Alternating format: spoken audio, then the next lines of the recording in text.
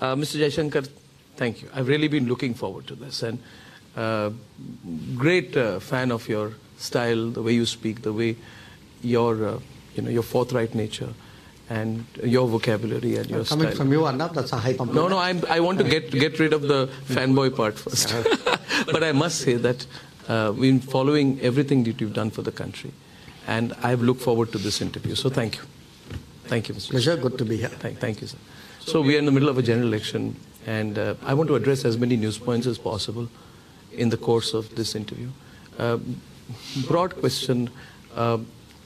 How comfortable are you in the middle of an election season? We've seen you going out a lot of late, speaking to people, select groups. You were there at the signing of papers of some of our yes, candidates of the BJP. Yes. But are you really comfortable with politics, like rough and tumble of it? I am. I think it's a transition. It's a journey. Now, 5 years is a long time. Okay, so if you'd asked me this question 2019, maybe 2020, but these 5 years have been very intense. In a way, COVID was a period of, and not just enormous responsibility, but a time when all of us as ministers went out among people, tried to actually motivate people, to support people. So I think what's happened in these 5 years, a combination of experiences, challenges, time, and frankly, the cabinet colleagues around me, from whom, often you learn by just working alongside. I think the combination of all of this, I think by now I've reached a reasonable level of comfort. I'm sure with seasoned diplomat you manage the political issues well, but at the time of joining the BJP and later after that, was it ever a thought that joining politics is going to come in the way of your own views, perhaps? Because you're not a career politician. I mean, did you feel, oh, you'll have to compromise or change your line on some issues, or come into agreement with something the BJP thinks for you personally may not be against as a lateral entrant, and you're much more than a lateral entrant? Is that at the back of your mind somewhere? No, I wouldn't say that, because mine was a peculiar case. Okay, yes. I became a minister when I was not a member of parliament, and more important, when I was not a member of a political party. Okay, so on the day I was sworn in as a minister, I was not a member of the BJP. Okay, and I must say it was not that anybody pressed me to become a member. They gave me my space, they gave me my time. So in fact, I think I had quite a few weeks to think it over. And for me, the occasion was I was preparing to file my own nomination papers to Raj Sabha in Gujarat. I could have filed it as an independent. Why didn't you? Because I felt, one, comfortable in the BJP. I felt I'd had a chance to talk to, obviously, not just Prime Minister, but other colleagues as well. And I felt, if you are a part of a team, you need to be a full member, someone who's getting into it wholeheartedly.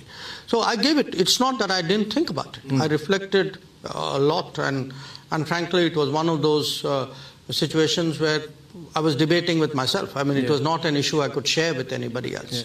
But I took a few weeks, and because I found that on a whole lot of issues, what the BJP felt, what the BJP was doing, was very much aligned with what would have been my own view, what was my own view. And some of it I also, I'm a political scientist by academic training. Diplomats anyway are very sort of avid observers of politics, including their own country's politics. So I was quite familiar with many aspects of the BJP's thinking. In our own history, BJP was a party which espoused exercising the nuclear option very, very clearly, very early on. BJP was a party which felt that on Pakistan, on terrorism, on POK, we should take a strong stand. BJP was a party which had a very clear view on Article 370, something which resonated with me for many, many years. I mean, well before it became an issue in 2019. Or BJP had a certain view on China. BJP had a view on the United States. BJP had a view on Israel. So look at it from my perspective. Someone coming in who looks at the political options out there. I mean, for me, the BJP positions on this set of issues very much tallied with my own thinking. Yeah, I get what you're saying, that broadly you're in the same line, and I agree with your assessment that the center-right approach that the BJP has had on issues is more or less in line with your own worldview, and it comes across. Let me also say this, Mr. Jaishankar, anyone watching you closely sees that there's a fair level of authenticity with what you're speaking. It's not a put-on. But I'm looking at it from that perspective. The Katchatheevu issue will be seen to be one issue in which the politics got ahead of the foreign policy. So when the Prime Minister says that the previous government Congress government callously gave away Katchatheevu, and then the follow-up question to that will be that when the third term of the Modi government starts, are you not going to take that through as a follow-through action, or will you only say that they gave it away, but because it becomes obligatory then for you to reopen the dialogue on Katchatheevu with the Sri Lankan government, which will be a very tricky issue? I think the point is something else.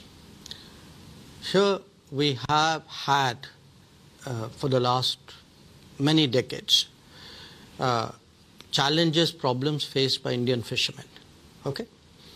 Now you had the DMK posing as the champion of Tamil fishermen, saying they are in difficulties today because the central government took decisions which has put them at a disadvantage or in difficulties. Okay? So a very clever political narrative has been constructed over many, many years, where the DMK is sort of fighting for the people who have a grievance, and it looks as though the center is the culpable party. Now, what the record actually showed was DMK was very much party to the decisions. Okay, and so considering how much of an issue they had made this, made it in Parliament, made it a consultative committee, took it up in politics. You saw Annamalai's interview, how much Chief Minister was raising it. Chief Minister Stalin has himself written to me 21 times. 21 times raising issues of Tamil fishermen. So I think it was time that the public learnt, saying, okay, this we all recognize there's a problem. Now let's be honest. Who's responsible for it? Who was culpable? Who did it? And who went along with it? Agreed. And the real issue is, beginning from day one, they had mastered this practice of saying something in Parliament and saying something. That's the politicians are good at. No. But this kind of politics should not be encouraged. May I intervene? Yeah, sure, please. Sorry to interrupt. I saw the papers, and personally, I was appalled. I also saw the entire interaction that was going on. I don't know the exact date, between the then Foreign Secretary giving a briefing to Mr. Karunanidhi, I think it's 1974, yes, correct, on what happens, and he's laid it out. That this is the view of the central government, there could be Chinese influence, we need to have a good relationship, and hence we are taking this decision. To which Mr. Karunanidhi responds by saying that is there any other way, but finally gets convinced and then says effectively that I'll go along with you, but I'll have to take a slightly low-key angle on this or a different angle in local politics. Because I have to help you manage it. Because I have to help you manage it. So it's crazy that between the center and the state then, DMK and Congress, they've come to an arrangement on the whole issue. Look, Arnab, okay, you can say that is politics.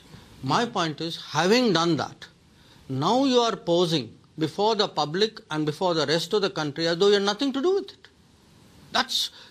This is the core point. I am again with it. This is at a time when, after all, what is an election about? An election is about different political parties going to the people, saying, look, this is what we believe, this is what we stand for, and we ask you for your trust and your support on that basis. So we think that it's very important that parties should come clean. If they don't come clean, history will come clean. I am totally with you on this. Totally, and I agree with you on this. Now, the question I'm seeing is that it's already, if anybody says it, it's already if Annamalai says it. The Prime Minister of India says it. A follow-up statement is made by the Foreign Minister of India. Then the Sri Lankan Foreign Ministry responds, saying this issue is resolved 50 years back. My specific question to you, sir, is can we now, we realize the issue of accountability, hypocrisy, giving it away, duplicity of DMK, Congress, etc. understood. Can it really be opened up now? Can the Modi 3.0 government reopen the dialogue on, can we make a claim on it?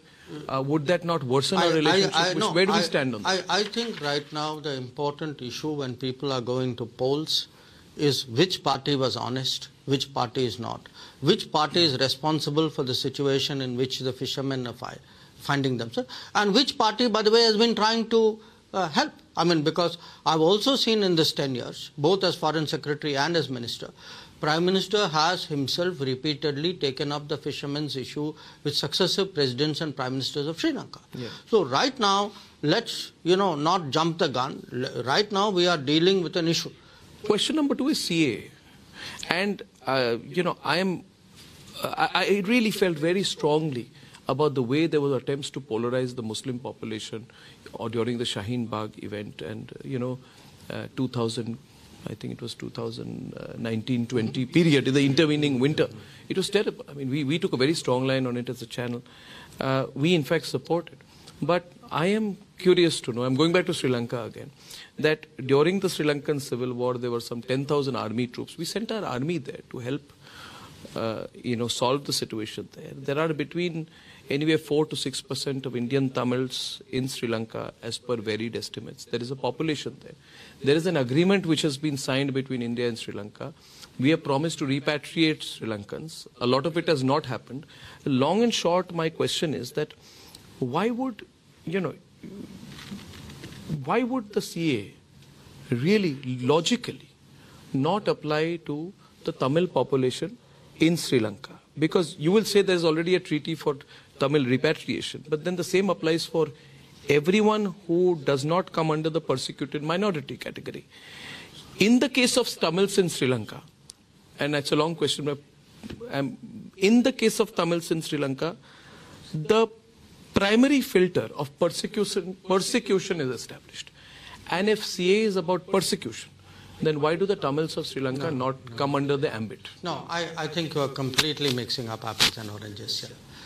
Look, the CAA is derived from a certain period and a certain set of decisions in our history, directly from the partition. It deals with the aftermath of the partition. Okay? What happened in the aftermath of the partition was that different post-partition states were left with minorities, and it was the obligation of the states to look after the minorities. Okay, and that was the basis for the Nehru-Liaquat Pact. When the Nehru-Liaquat Pact was being concluded, in fact, there were wiser voices, saner voices, which counseled, saying, look, you are trusting a Pakistani government which already has a certain mindset, a certain ideology, a certain attitude to behave like you are behaving. And they will not do that. Okay. And this is something which was very, very sharply, repeatedly, specifically, particularly Shama Prasad Mukherjee, I think, was a proponent of the view. But he's not the only one. A lot of others held that view. What we have seen after that has been actually a treatment of minorities which caused them to look for safety elsewhere. Now, in many cases, if you look at the minorities concerned, where else will they go but go to India? Okay. So that was the logic of the CAA. The Sri Lankan situation is very different, because in the case of the Sri Lankan situation, the issue pertained to the what were called the Indian origin Tamils, and those were negotiated and settled through negotiations. So I think you cannot compare what was happening in Sri Lanka with what was happening with Pakistan. I think they are totally different situations. We are, through CAA, we are trying to do justice to a set of people who, in a sense, were caught on the wrong side of history, who are let down by the assumptions of the then rulers of India that they will be looked after in the place of Could the domicile. same not apply to the Tamil Hindus, that they were left on the wrong side of history? No, again, no. I think this analogy, I think, is not justified But is there also not an assumption here that India is the natural home for Hindus? That is the argument that the BJP puts when CA, well, okay, so Mr. Jaishankar, let me just, give me a moment on this. The position technically as government and foreign policy is one thing, but the position politically is that India is the natural home for Hindus, and the BJP has made India the natural home for Hindus. Now, Maldives today, we all know the Islamist forces. I'm not talking Islamist politics which is going on there. It's a Muslim majority country with some 99.6% Muslims. But there is a 0.3%, 0.4% of Hindus. So if the question is that India is a natural home for Hindus, then should that lever not be open for us, that if Hindus were to be persecuted and the politics were to be sharper in Maldives, we should bring them back equally. Allow me to complete. We do hear of persecution and torture of Tamil Hindus. This has been a persistent political issue, so why should they be excluded from the process? No. Why should partition define our present day politics? No, look, partition does define our present day politics because it was such a fundamental, you can say, mistake, and whose consequences are still being felt today. So let us not wish away partition as just another event in our history. It has had consequences. Those consequences today still continue to shape the politics and the foreign policy and the strategy of the entire Indian subcontinent. So let's keep the centrality of partition very much in view. Again, I put it to you, I do not agree with the implicit suggestions that somewhere you are drawing an analogy between the situation in Pakistan and the situation in Sri Lanka. In the case of Sri Lanka, and on the contrary, it is our position that the Tamil minority in Sri Lanka should be assured a life of dignity, that they should be given equal rights. So on the contrary, it is not that we are encouraging Tamils in Sri Lanka to come to India. That has never been the policy, nor in my mind would that be the right policy. So I do not accept the framework in which you are asking that question. Mr. Jaishankar, are we being pushed by the West? I mean, I want to come to this trend of late. And, I've been noting the events, this trend of late of the West, really sharply, especially since January, February, and increasingly now with frequency. 27th March, the United States State Department made a very, very specific comment on the internal matters of India, mentioned the arrest of Mr. Arvind Kejriwal, then went on to specifically talk about the income tax action on the Congress party. I saw it and I felt the question was planted. I did a debate on it that night. And I also surmised that the answer was also rehearsed. Planted question, rehearsed answer. So my assumption is, and I said on that night, America is deliberately doing this. They are pressurizing us.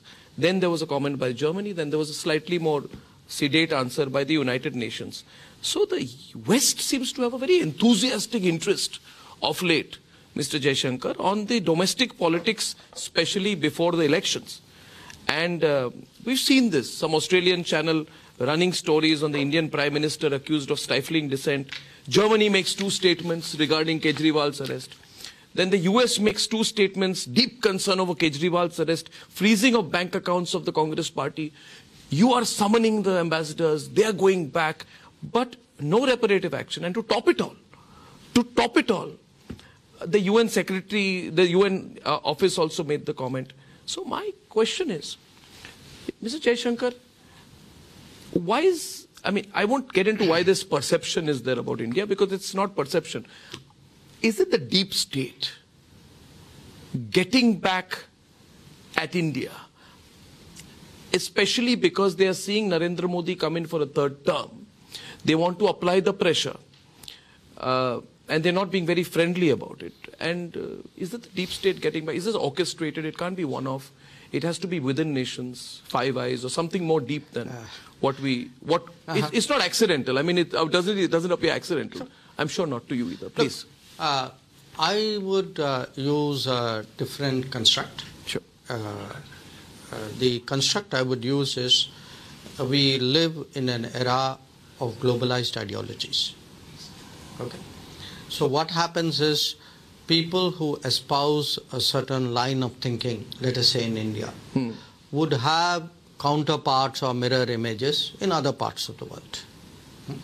And in today's politics all over the world, these similar thinking people, you can say fellow travelers, support each other. Okay, when one is down, the other tries to help out politically. Okay, this is by the way not necessarily with specific reference to those foreign ministry remarks. I'm making it as a general point. So you see, for example, newspapers, TV channels, social media, reports, ratings of various kinds. What is this entire phenomenon? This entire phenomenon is actually a globalized elite, you can say, who share a broad similarity, who have also that sense of entitlement that they run the world. And if any part of the world goes off in a different direction and their preferred choices are not doing well, then they try from outside to influence, to legitimize, delegitimize, pressurize. This is broadly the phenomenon. Par for the course, you say? No, this is the reality. It's not par for the course. It's not. Because I'm going to challenge it. Okay. How does one react to it? Okay. You react to it at a political level by countering it, by challenging it, by putting alternative narratives in place, by not turning the other cheek here, not saying, okay, it's one very prestigious newspaper in America, so therefore, I must accept it or bend to it, or so if it, and particularly, we've seen this, a lot of it out of New York and London. I mean, these are traditional Anglosphere sort of hubs, you can say. So I think politically this needs to be countered. Alternative narratives need to be out there.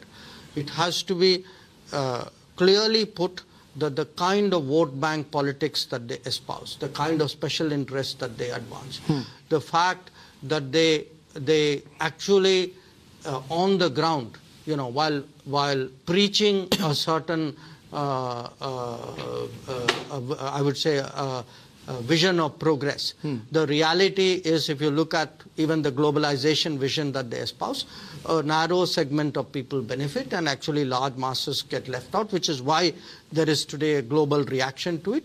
And by the way, we are today confident enough, strong enough and independent-minded enough that we will not be swayed by what you are saying. So it won't matter to us. We will do our own thing. And we will counter it by our actions. So will the pressure work? So will the pressure work? So my first answer is, my way of responding to 10 years of pressure, one is by answering back, but the other is by doing things in India. That when you have a government which says, look, this is a democracy that delivers, we will use technology, we will do good governance, we will ensure that socio-economic benefits will be delivered on a mass scale. And this will expose the people who espoused an earlier model, which was actually, this is one way of doing it. The other is when it comes to foreign officers. Okay. In diplomacy, there is an etiquette. Okay. I mean, people have manners, nations should also have manners. Sometimes people's manners are not good enough. I'm afraid occasionally that is the case of nations too. So when people with good manners, countries with good manners are not expected to comment on the internal politics of others. Because once you start doing it, then what happens is you open it up. Now, this is not going to help anybody at all. So the point here is to tell such countries that, look, it's in your own interest, please don't go down this path. Also, when they do it, again, don't turn the other cheek. As I tell people, look, if you comment on me, I have the right to comment on your comment. Okay. Now, how I modulate it will depend on my strategy, my interest, my timing. So this is not an era anymore, because again, part of it is, it's not a level playing field. Okay. The people commenting and the subjects of their comment were historically, or at least in recent history, not on par. So some countries believe that over many years they've commented on the entire world and that gives them a continuing right to comment. The world is changing. you're going to get pushbacks. We are pushing back. Did America cross the line with the Kejriwal comment? No, I think, Arnab, we made... As straightforwardly as you can tell. I think we made very clear what our view was, that, I'm asking you, did they cross the line? I'm saying we took very strong objection to what they did. But it's different when an NGO says that. It's different but it's very different when a government says it. Why the government saying it? Well, look, we wouldn't take notice in the media if it was an NGO or a think tank saying it, but if it's the government which says it, it's a completely different matter. Which is why we communicated very clearly to the American acting ambassador that we take a strong objection to what was said, and that what was happening in India was not a concern of any foreign government, and that people should not... Why did they continue then? Why did they persistently continue to make the comments? I cannot, Arnab, either dissect it or justify it or analyze it beyond a point. I mean, if I feel what you have done is not correct, why am I going into what could be your possible mindset? That's for you to worry about. So, last part of my question was that it's all happening together. Is it accidental that 4 or 5 governments are all saying the kind of same thing? It's official. It's not coming from UN, Germany, America. I don't. Is it accidental or is it coordinated? I don't have a conspiracy view of the world, but I do have a view that different countries, different political interests, different governments sometimes coordinate. That is a fact. Will it affect the foreign policy of Modi 3.0? I don't think so. No? I don't think so, or it won't. No, absolutely. If all these countries were to put pressure, would it affect our domestic politics or our... What do you mean they're going to put pressure? I mean, is that going to make a difference to our election results? It won't. I mean, do you think anybody in this country wants to be told by some foreign government as to what is right and what is wrong? And if you look at these issues, here is a bottom line. There is a process of, there are legal issues. Okay. In these countries, does the law stop when election starts? So do they expect the law to stop in India? Yeah. So look, I think let's not overdo this. I mean, fine, they said something, we answered them back. We've been very clear. I mean, nobody faults us for lack of clarity. That much I can assure you. And I think that's where it stays. Now, if in their wisdom they choose to say something, then in my wisdom I will also answer. Yeah, and what you say is very assuring, very reassuring for a lot of our viewers. But Mr. Jaishankar, the way we are placed as a country, as a global player, things are going to dynamically change. The Prime Minister speaks about Viksit Bharat, and there's a genuine sense of excitement about it. And I must say this. That the way the government handled Ukraine was just, I mean, I've said it once, the Prime Minister was at an event, and I said that history will remember the way we did it. But, the world will not want us to balance different boats. And your answer to that, maybe we are not balancing boats, we are in our own boat. But if I may go into detail on this, the messaging in the Ukraine Foreign Minister's holy video, announcing his visit to India was not lost on anyone. Standing in front of the Gandhi statue, speaking at length on the values of Gandhi, making a very subtle nudge on the moral, the moral need for India to support Ukraine in the war against Russia, similar to the headlines being made about India abstaining to vote on the Gaza ceasefire a few days ago. So there are undoubtedly lobbies and lobbies putting pressure on India to take a stand. Is it going to become increasingly difficult? Question 1. Question 2, as we become more significant, we become a $30 trillion economy by 2047, it's a reality that coercion tactics, pressure tactics, all these things will increase on the country. For people who are watching this interview in the context of the general election, they would want to know whether you feel these pressures will increase in the future, and therefore whether you feel whichever government comes into being or is in India over the next 5, 10, 15, 20 years, we'll have to take a little bit of a continuity route on our foreign policy. We all like to say this, that foreign policy is largely an exercise of continuity. Like anything, in life it's partly true and partly not. I can give you examples of continuity. I can give you examples of differences, sometimes sharp differences. I think today, if one looks at our relationship with the US or our response to China, handling of Pakistan, stance on West Asia, Israel, I would argue that a lot of these would have been different had a BJP Sarkar under Narendra Modi not been in power. Okay. But having said that, your question, so it does matter. It's not like foreign policy runs on autopilot. It doesn't matter what government comes. I think it matters very much what government comes. I mean, this government, for example, has a very robust policy on counter-terrorism. It has a strong policy on defending our borders. It has a view about standing up to pressure. You mentioned Ukraine. I could give you Quad as another example, the pressure not to go ahead with Quad. So it does matter very much who is in power, who is the Prime Minister, what is the vision, what is the level of confidence. These things do matter. Your question, will the pressures increase as we become bigger? Yes. It's natural as any country rises, particularly a big country rises, that there will be others who will, in a sense, some will look askance, some would be uncomfortable, some would downright oppose. We are seeing shades, of course, shades of it.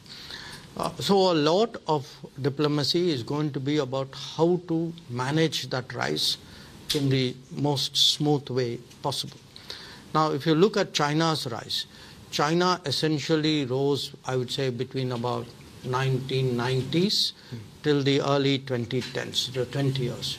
Those 20 years, China had great stability in the international environment. There were things happening, but those things were firewalled and put away on the side. It didn't affect China.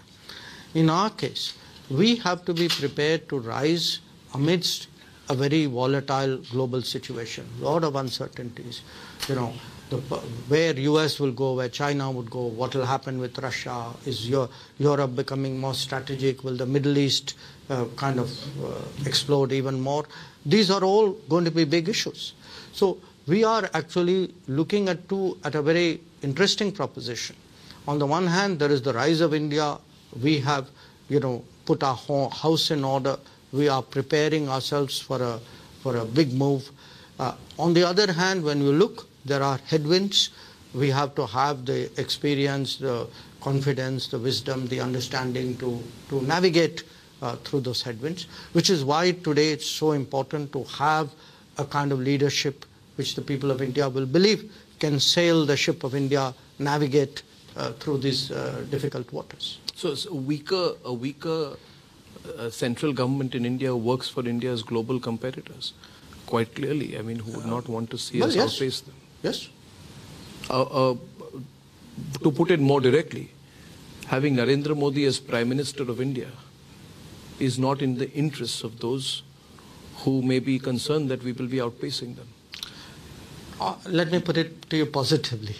I think, am I putting it? No, I put it to you this way. Having Narendra Modi continue as the Prime Minister of India is obviously in the interest of India and the people of India, but I think is also very much in the interest of friends of India and those with whom we have converging interests. Because there are a lot of countries who today, they may differ with us. Yes. We discussed some of the Western countries, but by and large, Western countries today want to see India grow. They want to see India forge ahead. There are these strong lobbies. And, did you see the Guardian article? Which featured an article saying I don't normally read the Guardian. Is there a particular article?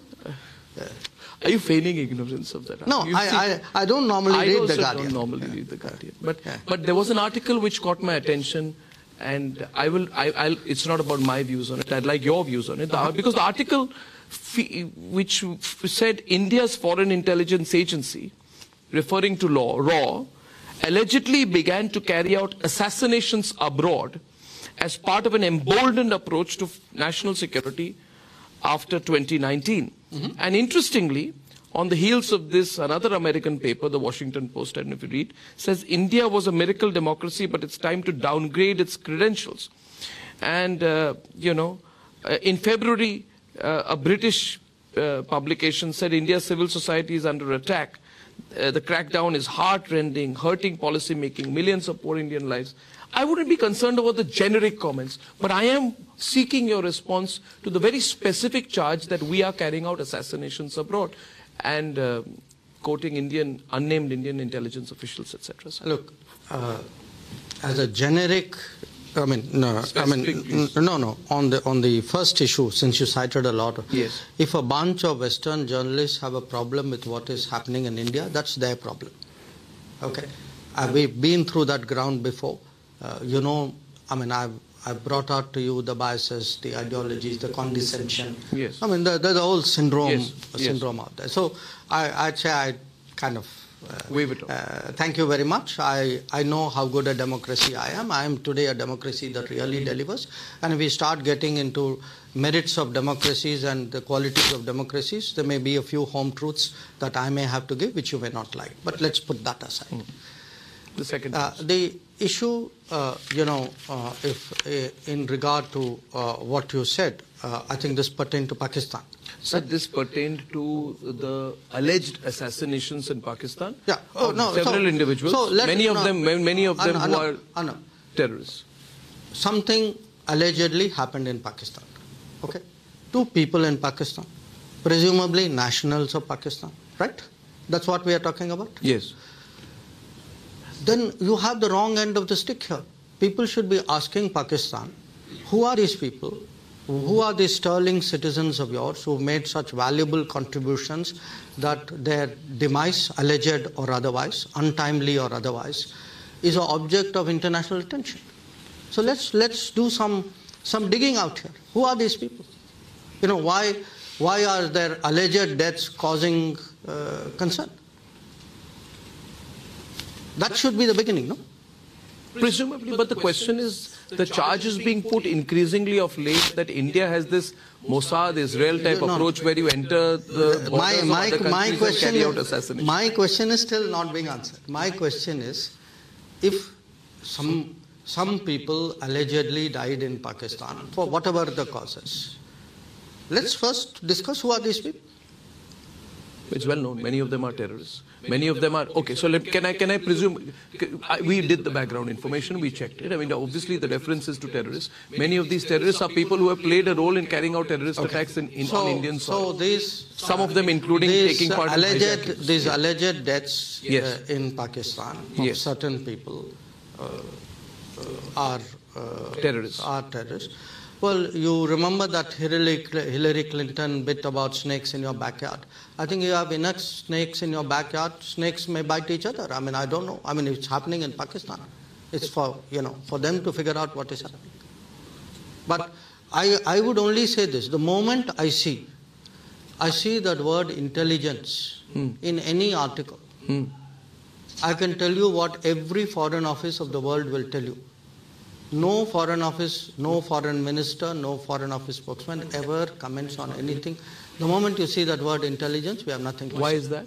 That is because no country does that, no government does that. So are you saying that it has no credibility whatsoever, that particular article? I'm not saying anything. I'm just saying that there is a standard way by which every government responds to anything to do. No government responds to intelligence speculation. Sure. Let us say if this paper had made some article about British intelligence, you think the British Foreign Secretary would be saying, oh yes, come on guys, let me tell you everything about this? Of course not. Yes, no, but in an election time I'm seeing that, as well as another article in the New York Times which says Modi is where global democracy dies. On 7th of April, a British paper, the Financial Times, comments on the 2024 election being the last democratic election in the country. And you're smiling. So, okay, so would it be that you failed to convince the Western media, despite our stellar relationships with each of these countries, on the robustness of Indian democracy? And how do you read this increasing frequency of these articles on the eve of what is seen to be a historic election in India? Look, obviously. Tell me one thing. I mean, you and I are sitting here in India, a week away from the polls beginning. Do any of us actually feel that our electoral process, our democracy is in any danger? On the contrary, pick up today's newspaper. What do you see? You say leader A saying this, leader B saying this, opposition party, somebody doing this deal, somebody crossing over that side. I mean, the democracy is in action. No, they may be living, I mean, they must have some view of India on some other planet. But do you not see can you actually, do you think any Indian actually believes today that our democracy is not working? But do you not see a link between Rahul Gandhi going abroad and saying the Western democracy should come and save us, and the comments coming so much so, and increasingly the State Department speaking up for them and the articles coming out? Do you not see a link between his appeal and their follow-up action? I do see, and in fact, early on began with that. I do see a global elite which often has preferences. When their preferences are not endorsed by an electorate, they apparently get upset about it. So these things do happen. And I also do see, by the way, I do see, politicians from India, and I have called it out before. You cited one example, that going abroad and inviting others to come and interfere in this country, which I believe is wrong. I may have my differences with you, but I don't think, look at our history. What happens when people go abroad and invite people to come? Okay, I think this is. It encourages that trend. You feel it encourages that trend? I think that's bad for the country. It's bad for the politics. It's bad for them, by the way, because it shows you are so weak that you have to go outside and ask people to come and support you. So, Mr. Jaishankar, we referred to it some time back. Can it all get undone? Can it all come tumbling down? I mean, we're talking about an election where everybody is sort of assuming that it's going to be a sweep for the BJP. And we've got a certain route under the Modi government on foreign policy. It's not about 24, 29. I mean, my question to you is, we've seen what happened after the Pathankot, Balakot airstrikes. We've seen what we did with the Russian oil imports, how we took a position. But we've also seen, the word I would use is the pusillanimity of Indian foreign policy in the past. And I see this manifest, for example, in the Congress Party manifesto, which says, straying from foreign policy, that the office of the National Security Council and the office of the NSA should be brought under the oversight of a select committee of Parliament. So one would argue then that would the National Security Council or Mr. Doval's office, which he holds today, come under the supervision of the Danish Alis and the Mahua Maitras in the future? It's a very realistic question, because it's been put up as a proposition, whereas the world is getting specialized, domain experts. So I asked myself, were it not to be a straight election where we see a Modi victory, would it not be a matter of concern that the most populous country in the world would have its foreign policy turned on its head should the result be different? I think fortunately there won't be cause for concern. Fortunately. Yes. So I think your worries are misplaced. This time? No, look, I'm optimistic about our country. I'm not saying we don't have challenges, but since you mentioned some things, let me respond to it. First of all, you must be one of the few people who's read the Congress manifesto. I don't know how many places. I read. I have even. I compliment you on your hard work. I would even read the CPM manifesto.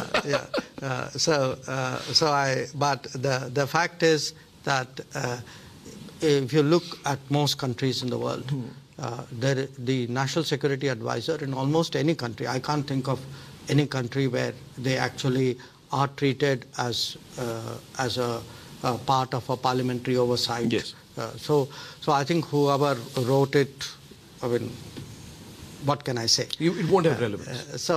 In any case, I admire the fact that you at least bothered to read the manifesto, since there will not be an occasion for anything practical to happen with that manifesto.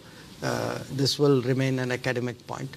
But there is a larger issue that you have raised, and the issue is this. You see, in the last 10 years, there have been some significant changes in the manner in which we conduct foreign policy. not just in policies themselves. I can give you, as I said, give me any major account and I will show you that there has been change and change for the better. But if you look at some core issues which I think today should worry the Indian voter. Okay. One core issue, you will agree, Arnab, is terrorism. Yes. Okay. See, now you have to look at the change in the last decade as opposed to the previous decade.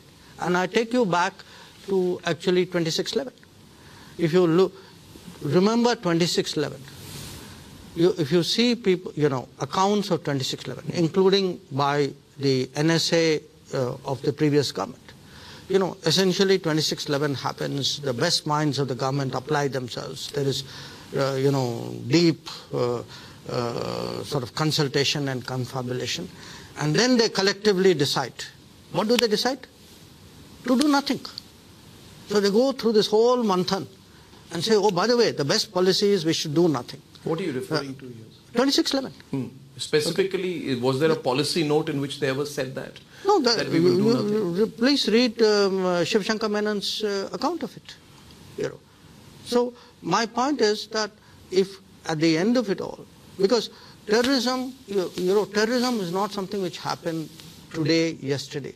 Terrorism started in 1947, a few months after our independence. The first attack on Kashmir was a terrorist attack of tribal invaders on a deniable basis. Yeah. Okay. Yes. Now, instead of from day one calling out terrorism, fighting terrorism, what did we eventually do? We ended up on the conference table. No? And that's how you ended up with a ceasefire line. Now, my point is that the way to fight today, the people of India believe very deeply that there are some issues on which governments should take a strong, uncompromising stance. Similarly, but we can't take that for granted. We can't take it for granted. For example, with China, we can't take it for granted. I agree with you on the terrorism issue, but thank you for complimenting me on reading the Congress manifesto, which also says that 370 will be brought back effectively. And my big concern is, since the election interview, Mr. Jaishankar, is that people are concerned. Okay, there's an assumption Mr. Modi will come back, but people are concerned, what if that were not to be the case? I mean, what would be our relationship with China? For example, I am personally, we saw what happened with Manipur. And there are issues of arms smuggling on the China-Myanmar border. We know the interest that China would have in destabilizing the situation in Manipur. And, China openly has declared its support for the junta in Manipur, no matter how the situation changes. So they are vested. In Myanmar. So they are vested in Myanmar. They would want an entry into India. They would want to upset the domestic situation in India. There are lobbies here that have made things difficult for a reconciliation to happen in Manipur. Can we really assume that China would not, for example, look for a moment of weakness of India's internal domestic policy, politics, to get an entry point? We must assume that life is competitive. There are powers who are competitive. Yes. And the solution is to prepare. Okay. I'm sorry I'm going back into history, but sometimes history is a very useful teacher. Take today one of the crucial issues with China, which is actually the line of actual control and ensuring peace and tranquility there. What is it at the end of the day a function of? A crucial aspect of it is actually infrastructure. When our problems with China started in the 1950s, yes, it's very interesting if you go back. Where did it begin? I mean, there was, of course, a reading of China between Patel and Nehru. I've spoken about in public how Patel got it right and Nehru got it wrong. Okay. Patel basically said we have a two-front situation. Nehru said, no, the Chinese will never do anything across the Himalayas. So Nehru was trusting, Patel was applying politics 101 on a neighbor. He was just a sensible, practical, non-ideological person who made a good judgment. Okay? Whereas Nehru made a bad judgment because he allowed his ideology to cloud the basics of reading of the situation. Yeah. Basics of diplomacy, Yeah. which is you have a big neighbor, you have to take your precautions. Now, our first bad experience happened on an infrastructure when they built the Xinjiang-Tibet highway, which went through the Indian territory of Aksai Chin. Okay.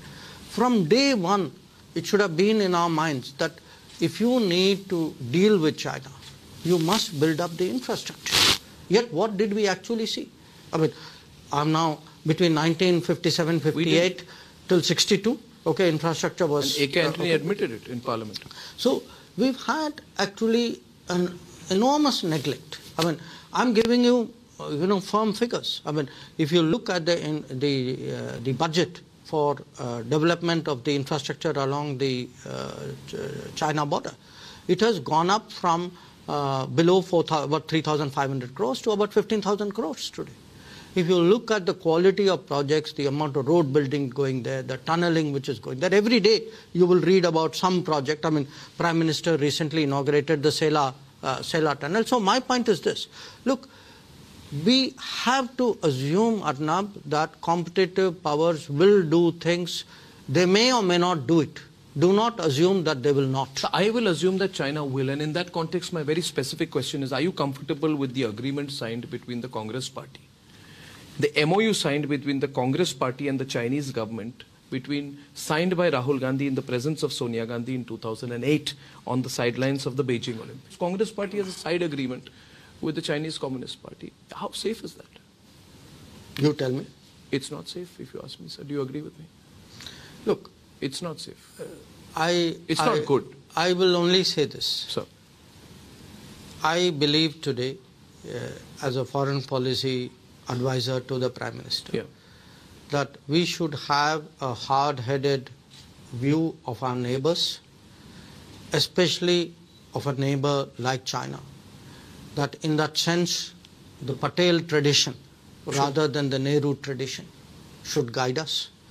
It's not like nobody wants bad relations with neighbors, but good relations cannot be built up on weakness.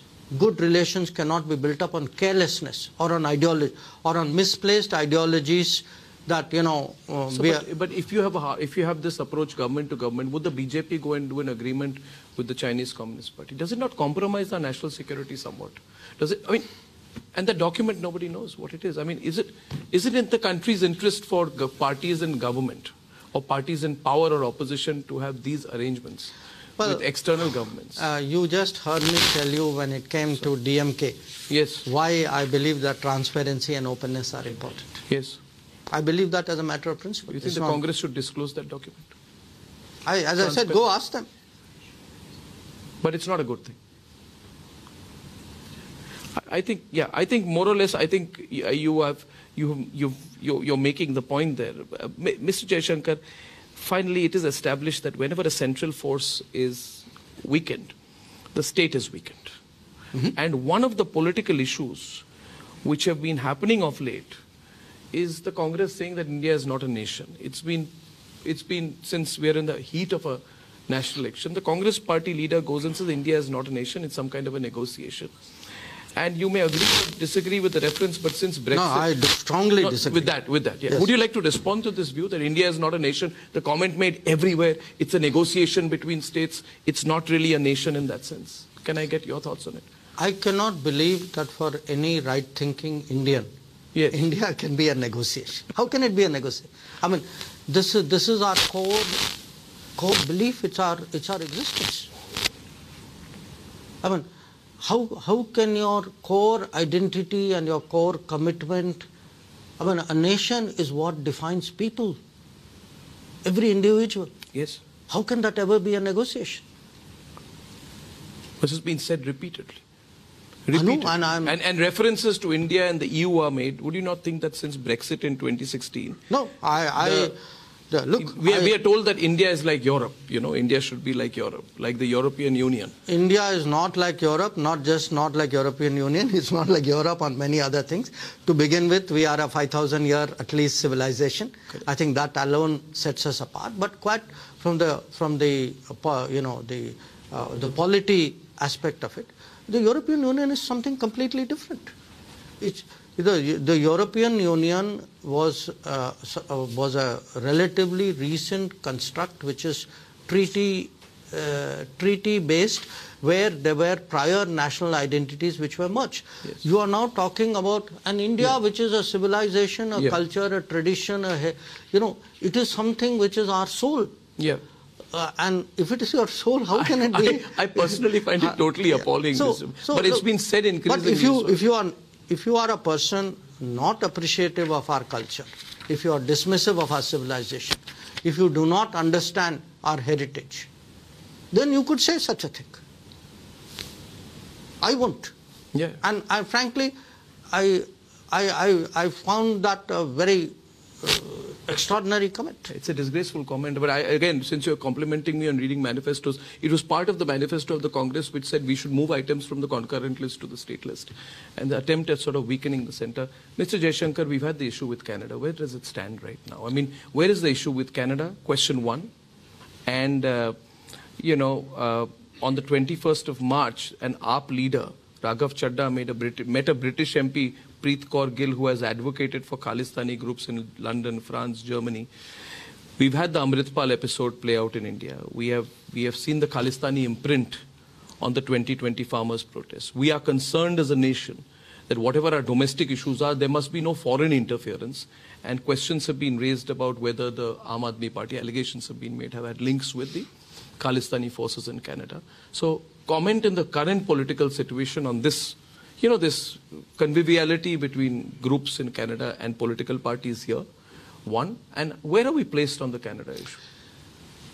Let me come because they also accused us recently of interfering in their election.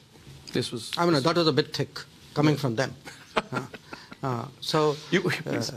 Look, the point is that where are we placed vis-a-vis Canada? I think we have had a very difficult relationship with Canada. And we've had a very difficult relationship with Canada because Canada, for political calculation, has given space to extremist political forces who often advocate violence and separatism from India. Okay. These people are today allowed to operate in Canadian politics in the name of, what they are saying is part of free speech. Yes. Okay. Now, that's a problem for us, understandably. Yes. Yeah. And particularly if in the name of free speech you have taken it to a level of threatening diplomats of India, of any foreign country for that matter, of intimidating legitimate diplomatic activities. And I often ask my counterparts, how would you feel if the shoe was on the other foot, if this was happening to you? You'd be screaming. Yeah. So I think it's important that that kind of space not be given, that this intimidation and harassment of diplomats is not condoned. Yes. And that where there are cases, after all, we are democracies, we are members of Commonwealth, where there are extradition requests, where there are known terrorists operating out of Canada, that these requests are honored. So that is where we are on Canada. We have right now a frank engagement on this. I talk to my counterpart, some other colleagues talk to this. And I hope very much that we have seen, I would say, cooling down there was a time when things had got a little heated. So I think that temperature has come down. That's where things are. Regarding your issue I'll come to that. Your issue of foreign interference. Yes. I think if you actually see who is interfering where, we all know, which leader and in what situation who has commented on whose politics. Yes. So I think for any country to accuse India of interfering in its politics, I think is absurd. I think in many cases, if we put a mirror in front of them, I think you will get the answer. Your third question, who is hanging out with whom in London? Or there is or other relationships. there is a old saying that you are known by the company you keep. I would have thought, particularly at a sensitive time, politics being what it is, people would be careful. Yeah. If at this time, you feel that a company of known advocates of Khalistani cause is the preferred company, I think that says a lot. Yeah. You've been exceptionally candid. May I ask you, before I ask you the last question, you've been very straightforward on a lot of things, and I must say, Mr. Jaishankar, that we've seen foreign ministers hold back a lot, and you don't hold back. You wave away some questions, but you do take all of them. So my last thought to you, and this is something we want to hear from you. You have a lot of people who are your followers, Gen Next and otherwise, and I want you to comment on this increasing narrative of suspicion towards the 400 plus issue. The Prime Minister is going and saying 400 par, 400 par, 400 par.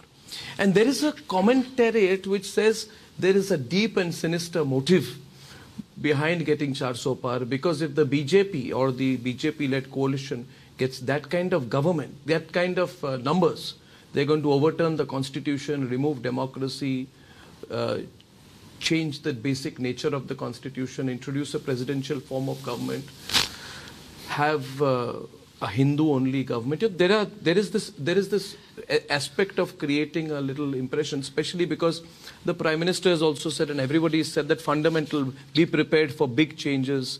This is only an appetizer kind of, statements have been made by political leaders as well. But there's nothing sinister about that. You know how it's being read, that, oh my God, big changes. What are these big changes that will be brought in the third term? Viksit Bharat. Is it just that or something else? I mean, first of all, if people, it's like saying those who will not pass an exam are worrying about a student who will get distinction. And saying, oh, it'll be bad if you do well, because I don't have the ability to pass the exam.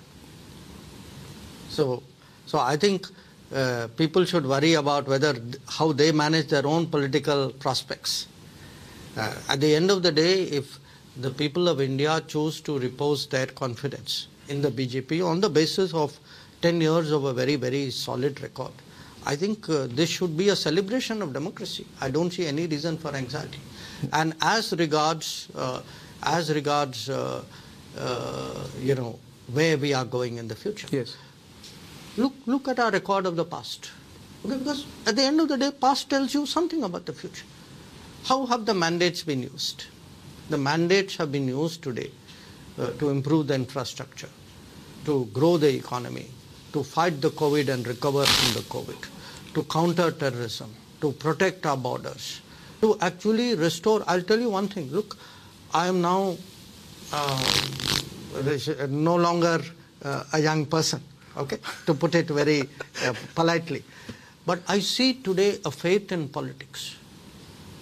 When I go to universities and meet, younger professionals of various categories, what has happened in the last 10 years is we have actually restored the reputation of politics in this country. That people feel a leader is someone who cares for their country.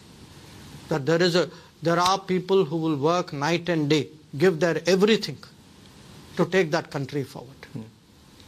So, if people, this is sort of reciprocated by a strong turnout of support, whatever the number, because ultimately, numbers we will know when the votes are counted. So I'm not going into the numbers. But to say, hoping for strong support is somewhere sinister. I mean, come on. Really enjoyed talking to you. It's been a pleasure. We missed you at the Republic Summit, but I'm glad we caught up. Thank you. Thank you, Mr. Jaishankar. Enjoyed it. Thank you so much. Thank you, sir. Thank you.